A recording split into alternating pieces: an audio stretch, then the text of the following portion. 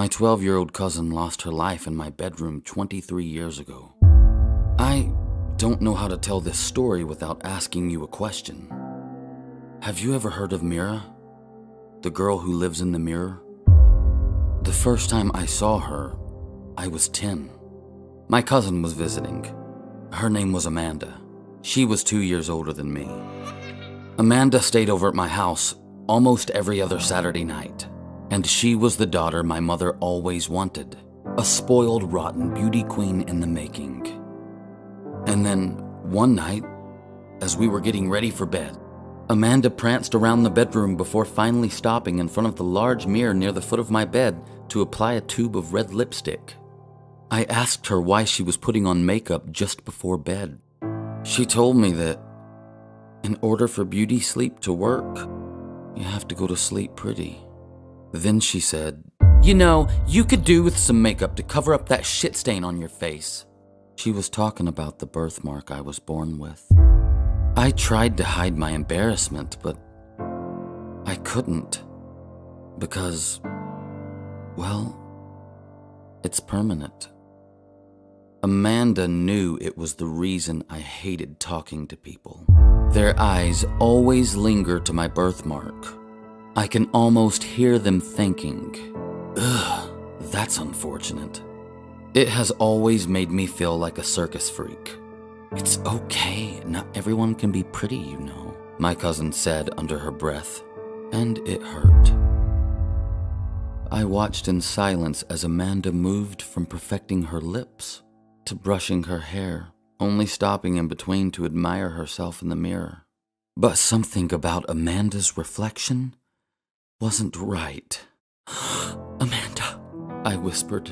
She turned her head to look back at me and my heart stopped. Her reflection didn't move with her. The person in the mirror was not Amanda. It wasn't her. It was a girl in a white dress with pale, dead eyes. She looked like she'd gone to hell and never made it back. She had a wide gash across her face, with flesh wound slits that started at the corner of her mouth and ran morbidly deep into her cheeks. I stared in horror, unable to move. Amanda was still looking back at me, but her reflection, the deformed girl, was blankly staring at her through the glass.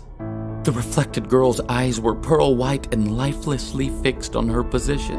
"Amanda, what's wrong with your reflection?" I asked, choking on my words. She was facing me, telling me to cut it out while I watched the girl in the mirror pull out a small box from behind her back and remove a crisp razor blade. She casually placed it in her mouth and began to chew, still smiling blankly as if programmed to do so. Then we both heard it. It came from the mirror. Amanda immediately spun around to find Mira in the mirror. Suddenly, Mira's facial flaps opened up as skin flaps revealed a different kind of mouth, with 2 vertical rows of long, sharp, blood-stained teeth, surrounded by a gory mess of shredded meat and wet, red flesh. Her 2 eyes remained in place and stared back at us while her bruised body made creepy Barbie-like motions. We were both in complete shock. Then Mira reached through the mirror and viciously pulled Amanda into her side of the reflection. And I watched in horror as my cousin was held down on the mirrored floor by a gang of pale white, eyeless, human-shaped creatures that rose up from the ground in the mirror world.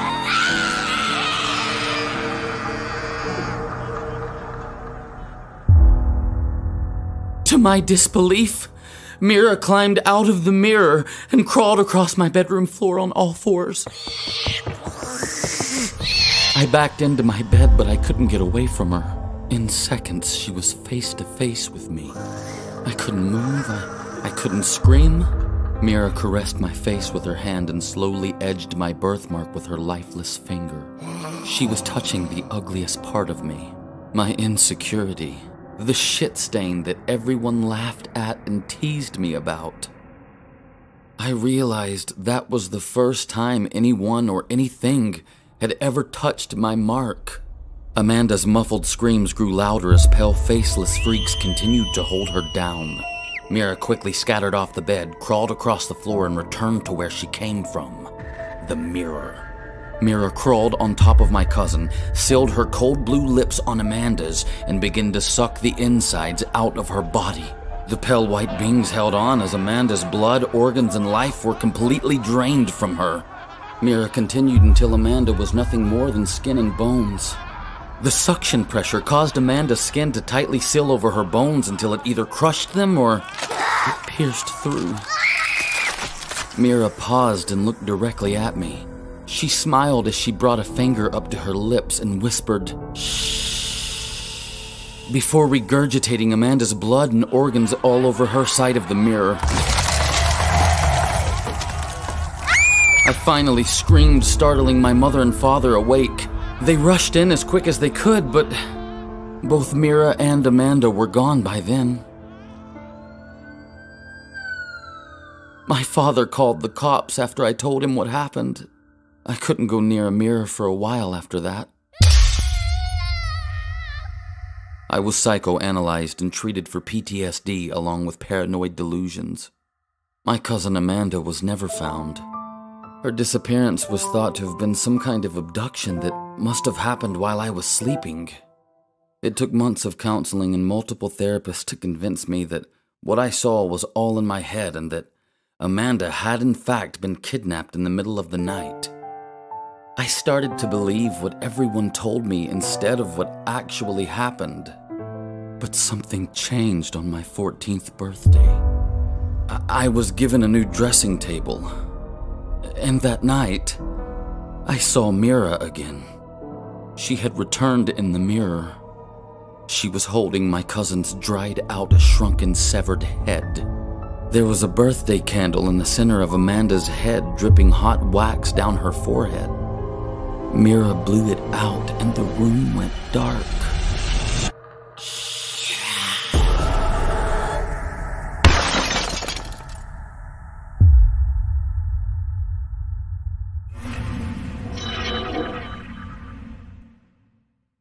Watch new vids every Monday and Wednesday, and new chapters from the Crypt Monster universe every Friday, only on Crypt TV.